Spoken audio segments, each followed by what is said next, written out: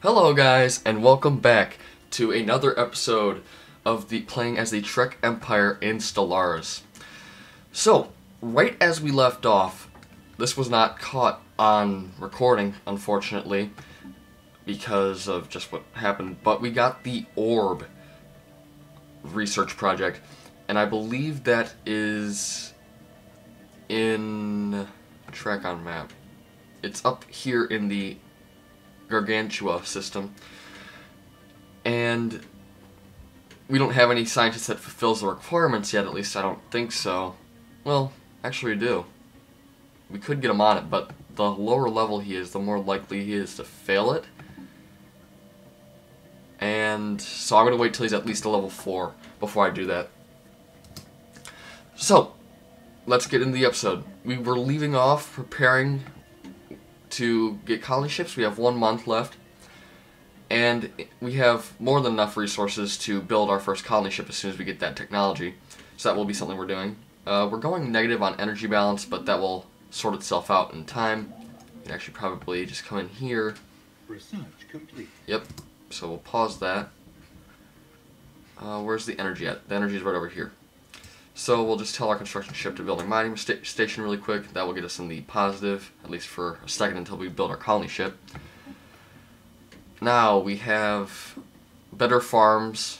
Those are useful, but they aren't really, they come up all the time if you wait until later game. We have propaganda broadcasts with planetary unification, and it does unlock further administration techs. And it gives us more influence, which obviously is good for passing laws. So I feel like I'm going to go planetary unification. I mean, xenozoos are just sort of a waste of space in my opinion. I mean, it does give 2 society research, but I'd much rather do planetary unification for right now. More useful in the early game than happiness. Especially with our species traits, which are obviously fanatic spiritualists and individualists. So I mean, their happiness is pretty high, because if we look at this, it's minus 30 just from being fanatic spiritualists, and then as we level up, it would basically be impossible for any of our colonies, even though they'll be like on the other side of the galaxy, maybe over here. The ethics divergence won't be negative. At least it shouldn't be. That can obviously change. Sorry about that. But there's also been another update that I've just been aware of, and it's that you don't need to research specific colonies anymore. So you don't need to research how to colonize desert worlds, for example.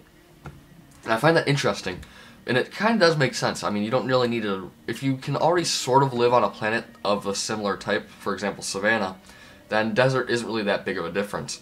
But other planets, such as Arctic worlds and, well, tomb worlds are always terrible until you do something with them, but alpine worlds and tropical worlds, obviously those have become much worse for your species. So let's continue playing. We're going to tell our spaceport to produce us a colony ship. And I have thought of a naming convention for the colonies. It's basically going to be Treck, Colony, and then the name of the star. Yeah, that's what I'm going to do. And then it'll be, and then it will say Treck, Sholmac, for example, Colony I. So like Roman numeral naming convention.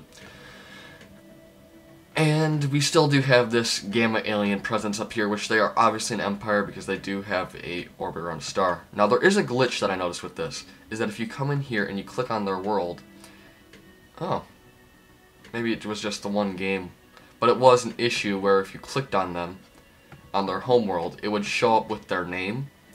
So you know what their name was going to be before you even met them. But I guess that's just in one of my games. Maybe it didn't happen in this game. Probably just a random glitch, I guess. We will survey this system. It does have a colonizable planet. Not here. Maybe here because it's close to our borders. And then back here. Then here again. Not a very good way to survey, but that's what we got for now. Our colony ship is almost done. I'm going to check out the surface of our planet, see if there's anyone who's unemployed. We got 2 so far, so I can build a mining network. What's this? Oh, okay. We are running low on energy, so I could just move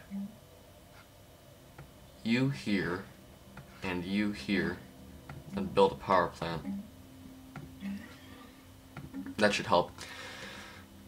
Okay, so our military is just sort of sitting out here, so maybe send them out through this way, just to see if there's any more colonizable planets out here that we can prioritize before those that were already within our own borders.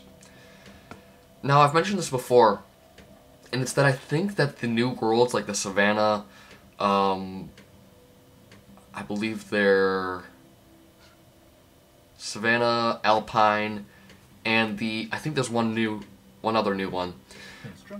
They are, I don't know how to say it, but they don't seem to spawn as often as like the original core ones, like tropical worlds, tomb worlds, obviously, desert, Arctic, continental, arid, you know, those sort of things. And I just noticed that they don't spawn in nearly as often as, say, you know, the Savannas and Alpines. And I think that might just be something in the game where they haven't adjusted it yet, but I'm not sure. Maybe it's just my experience, but it seems like every game that I've played where I've experimented... Whoa, okay, don't know what happened there. Alright guys, welcome back. That was a quick glitch in the system. I don't know what happened there. But we did just interact with another space empire. Not really sure how that's gonna go. I think these guys, yep, these guys are a guild over here. So if we can get them within our borders, that'd be pretty good, because then no one else can get access to them. But what I was saying was, I just think it might be a glitch, but it might just be my game. But I have played other games too, and I've noticed that they don't spawn nearly as often. Maybe we'll colonize this little rim right here, because even though they're lower on the habitability scale, because they are yellow, they do have some nice worlds on there, like 20 desert, 24 arid, 14 arid. But I might wait until we get the genetic modification ability so that we can just make us... I don't know if they... See, this is my problem that I have. I'm not sure if you change their world preference that they become a different species. And the problem with them becoming a different species is then that they're not the ruling species. So I think if you just change the world type, you're okay. But if you change anything else, it becomes different. Alright, good. We've just finished our colony ship. We'll send that off. Now, which world's bigger? This one's 14% and 80. And this one's 13 and 80. And this one's more closer to being on the edge. So, yeah, I'll say well, actually, I'll show off a new feature that they have. That you can go to the expansion planner in this drop-down bar. You can also press F9. And it shows you all the planets that are available to you to colonize. Sorry, I just got a text message. But it shows you all the worlds that are colonizable to you. So let's just click here and take a look. Because it also matters how many blockers are on the planet. So there's 3 here. And yeah, so it's worth a lot more to colonize this planet first. And this is what I like, is that you can just press this button and it automatically gives you the colony ship. That's pretty nice. I'll probably place it right here. But yeah, I think that's the best place to put it, because it is centrally located and it would give a lot of power bonuses. So this is Epsilon, so we'll call this Treck Epsilon Colony 3.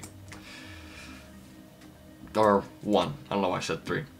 Treck Epsilon Colony 1. Yep, that's the format that I'm going to use. That's just what I'm going to use for right now. I'll probably change it later, but it's going to be in some sort of numerical order, because this is more of a... I'm always thinking of them as sort of like a very technical group of... a very technical species.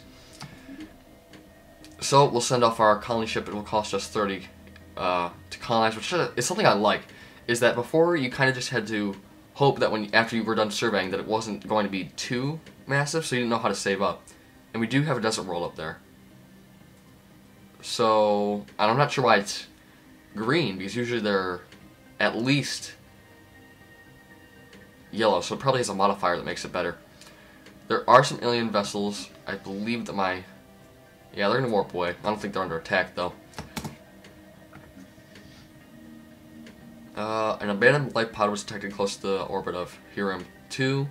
It is covered in scorch marks, presumably from when the pod's mothership exploded, and preliminary scans suggest it was built more than 5,000 years ago. They opened it up and revealed some dead alien wearing a uniform. Okay. Too bad for him. But we will be maybe colonizing this? I don't know. I'll have to check. What is around here? Looks like probably mining drones. So I will have to destroy that if I want to colonize up there. But that is a good world to colonize, because it will expand our borders out here and, you know, hopefully block some other species in. Because obviously once another species gets a lot bigger than you, if they are, say I have this nice little chunk right here, but then they have this entire chunk right here, there's no way that you're going to win at that point, because they just have too much resources. You'll get involved in a conflict and they'll be able to rebuild their ships 10 times faster. So it's really important that you outgrow faster than the enemy, because if you don't grow faster, you're going to either have to become allies with them or you're going to be taken over. The survey of Hiram 3 has revealed that certain regions of the planet are home to primitive alien proto-alien civilization. Our probes show that their Neolithic culture has mastered fire and developed a rudimentary spoken language, but we have yet to see any evidence of metallurgy or written communication. Interesting. So that's out here. So that's a 20 desert world. That's a 24 arid world. And that's a 14 arid. So I'm not sure, if I colonize here, I might not get here. But if I colonize here, I might get there, if that makes any sense. Because I don't want to have to colonize all these. I might colonize Bayou and Hiram, so I can get this one as well within my borders. That might be something I can do. My colony ship is colonizing. It's currently moving, though. So, we do have a lot of minerals, so I'm probably just going to build another colony ship. And like I said, that's... Oh, research is complete. Improves spaceport. Nice. Now, do we want to go for the mineral bonus? I feel like we do. That's more important for right now than getting an upgraded missile type for our ships, because, I mean, if you look at it, they aren't that good to begin with, and in another playthrough that I have, the level 2, the rockets are really just terrible to start off with. Most missiles are, because towards the late game too, they're pretty weak to begin with, and by the time you get the really good ones is when they have the point defense, and the point defense obviously destroys all the missiles. So by that time, they're completely useless to you. But I do want to colonize Hiram. Now, Hiram 3 is the world that we would have to colonize, but that is also the world with ancient proto-civilization on it. So if we click there, yeah, to begin, it would cost 111 to colonize. And it's home to Stone Age primitives, which I'm not sure if I want to exactly encroach upon that in case we can possibly get them to, you know, grow as a species, but I might just do it. I've done it before, nothing really bad happens. It's usually when you have unknown primitives on a planet is when it becomes a problem, because then they are the ones who usually attack you. Alright, let's see what we can do here. Is there any mining stations? Yep. You can get 3 right there. We do need to expand our energy production. We do have a... were you doing something? No, you weren't. I thought I told it to come down here and take this, though. Did it fade out of our borders? Maybe I didn't tell it. I know I told it to go somewhere, but I can't remember. I think it was here. So I guess I should come down here then. Okay, play. Now, I'm not sure if it's worth it. I think that... Actually, I thought I Oh no, that was just a Traders Guild in here. But if we can get that Traders Guild within our borders, that's pretty good. Okay, our colony ship has gently touched down at the mouth of a large river delta on one of the several continents that can be found on Treck Epsilon Colony 1. Or we can just call it Epsilon, but it's just the naming convention. This temperate forest region will serve as an ideal first landing site. It's been converted into administrative headquarters, and hundreds of tents and shelters are beginning to pop up. Excellent. And now we'll take months on end to actually finish. I don't like how it overlaps like this. In my other playthrough where I did this same naming convention and didn't do that. Maybe it's just the one colony glitching out, but... So, Epsilon Indy is now going to be firmly within our borders. We don't have to worry about that anymore. Alright, now what happened here? I know for a fact there was energy. I didn't think it used to do that. Did colonizing that planet just get rid of the energy? Because I know you can have... Oh, they're contacting us. Now, which one of these is it gonna... Oh, yep, it's just gonna be them, because that's the only one we know. They have translated our language, and hostilities have ceased for the moment. And they are the Pogavan Autocracy. Alright. They're bringing greetings, they're being nice. Alright. I'll just say... Citizens send their regards. Now, let's see what they actually think of us.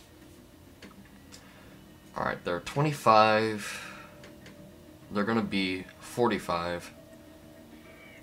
Oh, Exuracorp. I think they are the mining, or the guild up there. Yep, they are the Exuracorp. Welcome to Exuracorp. We are a business conglomerate operating out of the Epsilon Eridani system, specializing in the trade of minerals and energy, the very building blocks of civilization, as we like to say here at Exuracorp. Please do not hesitate to contact us if you're interested in making a deal. Well met. Alright, we're gonna go talk to them, because I know there are different, I think there's different types of these civilizations. Now, minerals, strategic, yes, I knew that there were these types of corps. Some of them give you information, others merely trade with you. So, I like this a lot in the sense that now, if, for example, because these are unbiased sources, they don't care about you at all. Like, their opinion will go up with you only based on how you trade with them. And I think that's a nice touch of the game. Because before, it's sort of like, well, you declare war on someone and everyone all of a sudden doesn't want to trade you resources that you need to build your armies. Well, now, this is sort of like the, I don't know, the best thing I can compare it to is the banking plan from Star Wars, where they don't really care. They're just going to give you money, as long as you give them stuff in return. So, I think that's pretty nice. I mean, if we look, we can even trade for strategic resources once we get to a certain level. I mean, all we need is 50 opinion. Trade for minerals and selected everything. You know, 1,000 for 2,000 energy. I mean, that's pretty... Or, we get 1,000 for minus 2,000, but... You know, if you get to the certain point where you have like thousands of minerals just sitting around, that's worth it to you. Alright, so, let's get back to this then. Because now we do have to expand faster because these guys will be actively competing with us. It does look like they only have one colony though, so we're good in that sense. They are just sitting around now, so continue moving around, see if there's anything we can colonize up here to box them in.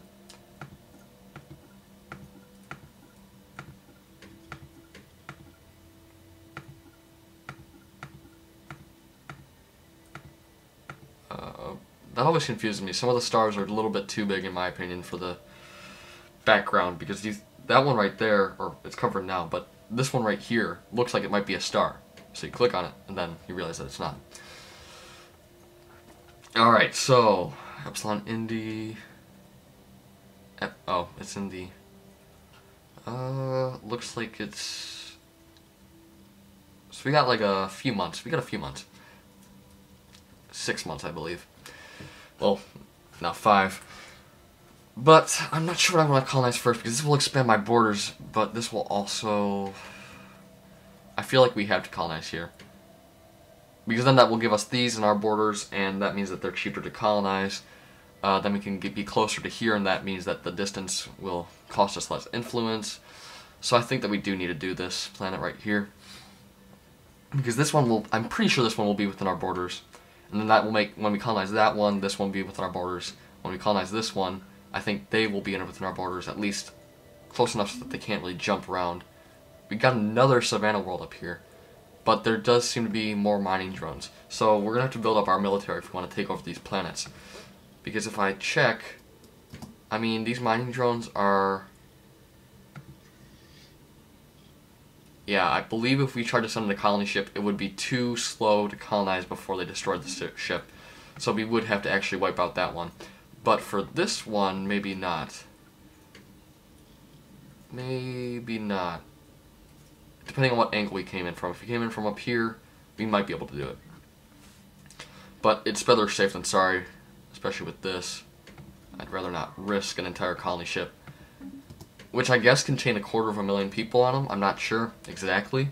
But that's what the game seems to imply when you read... I can't remember which one it was I believe it was the alternate for the United Nations. We've encountered Epsilon aliens in the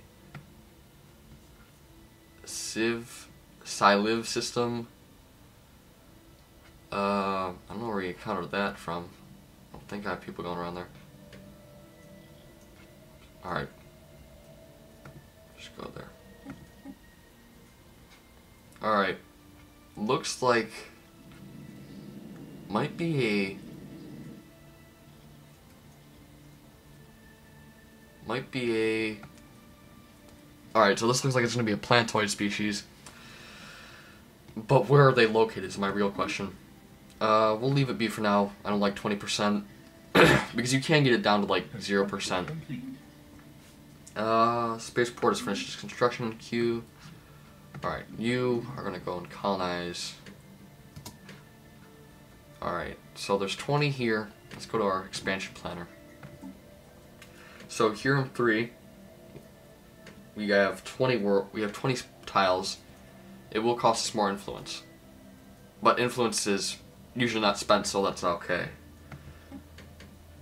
This has a lot of worlds blocked off. So 3, 6, 9, 12. So that's still more than this one, because this one has a lot of blocked off too.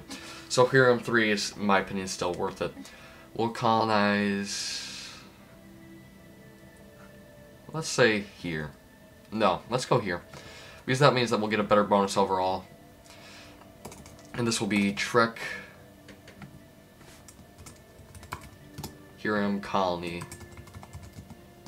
2. Alright, that's good. Okay.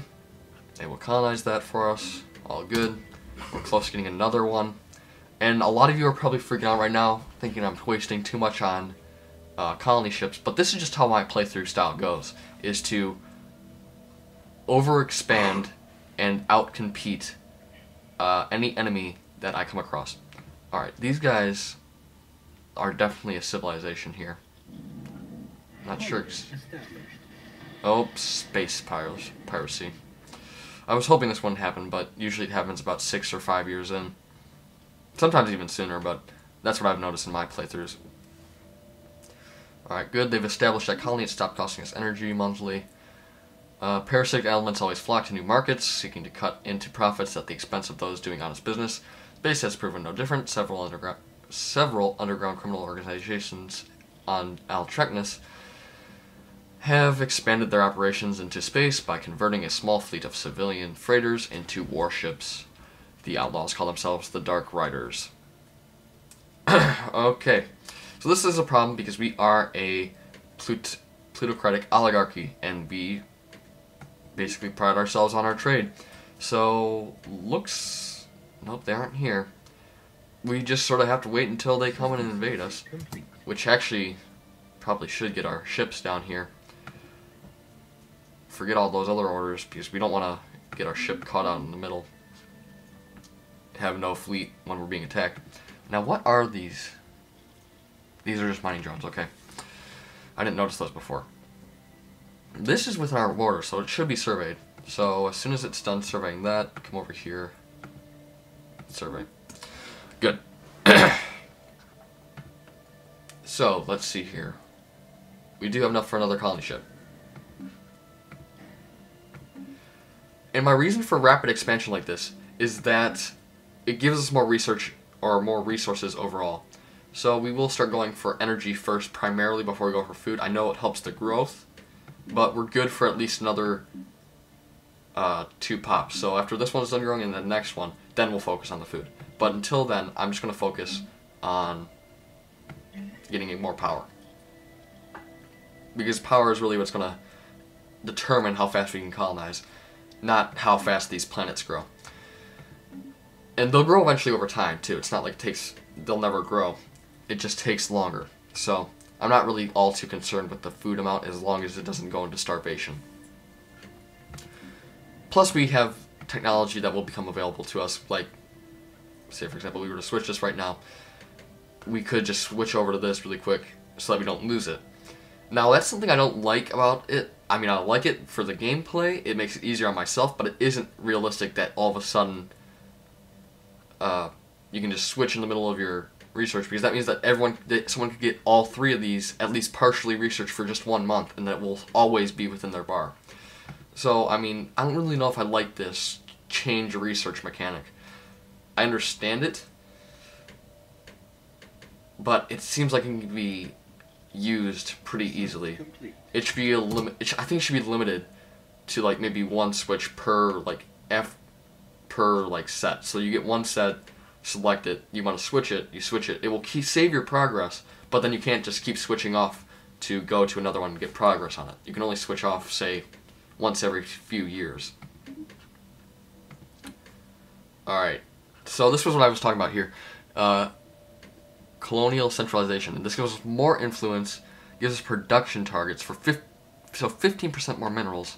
I believe that this is just per planet, but that's pretty good, especially if you have a really resource heavy planet. And it gives us planetary capital, which gives us +2 to all of our adjacent bonuses. But then we also have mountain range removal. I don't think we have that on any of our current planets. We have 1, so that's not really worth it to me yet to do that. So I think I'm going to go here, take us 75 months, and we'll just let that go.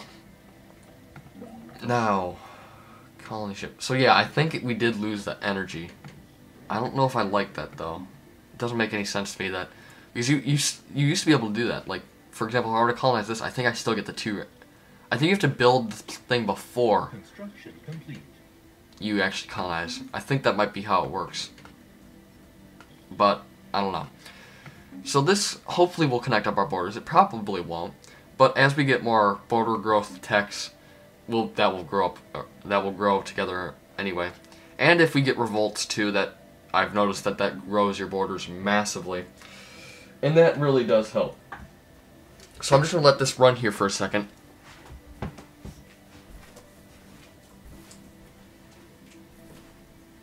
Alright. So, it looks like we have a few colonizable planets. And they're pretty good. I'm nervous that these people, whoever they are, may colonize the same set. Which they don't. They colonize oceans, so they won't go after those worlds.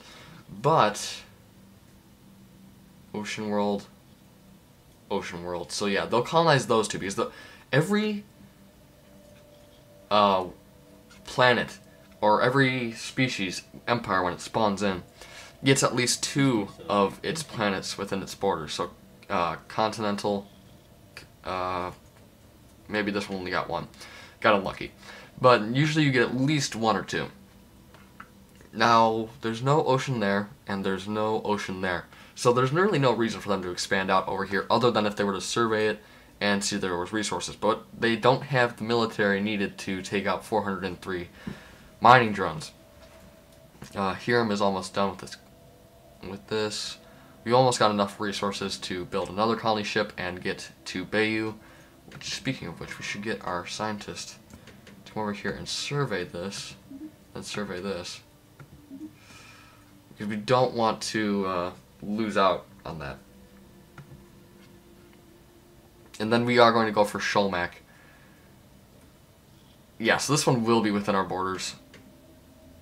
Yeah, this one should easily be within our borders. Bayou will not, so we will have to colonize Bayou, but that will probably get us the Epsilon system. So that's pretty good. I'm going to keep these episodes to 30 minutes.